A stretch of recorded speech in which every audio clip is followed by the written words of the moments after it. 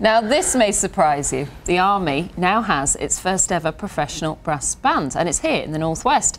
The Band of King's Division is based at the Weeton Barracks in Lancashire. They only got together a few days ago. Already, though, they have had to face their fiercest critics, their own children, at the school next door to the barracks. Nazia Mogra was there too.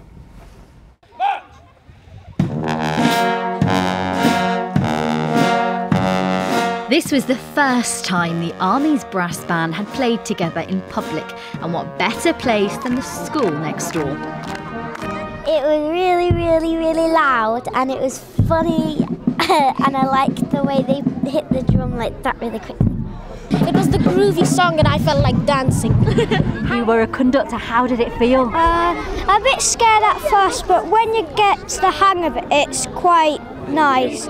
Yeah, and to have your own band, it feels good. The most unusual thing about today isn't the fact that it's sunny or that we're in a school playground. It's the fact that these kids here know these musicians really well. They're their parents. Henry's dad is leading the band, and Abby and Alex's dad the drummer.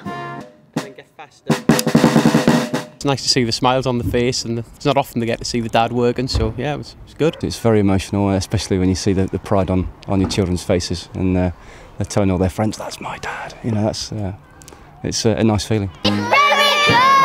They say children are the harshest critics, so what did they score them out of 10?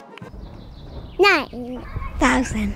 1,000? A 7. Obviously did something wrong. I didn't get a 10, did I? No.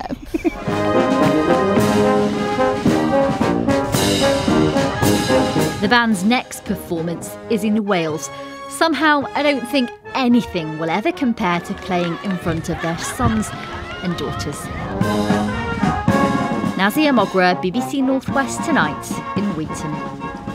How cool is that? You're never going to get harshest critics than your own kids, are you? They're not kind. You're not, but how cool to have them in your school playground.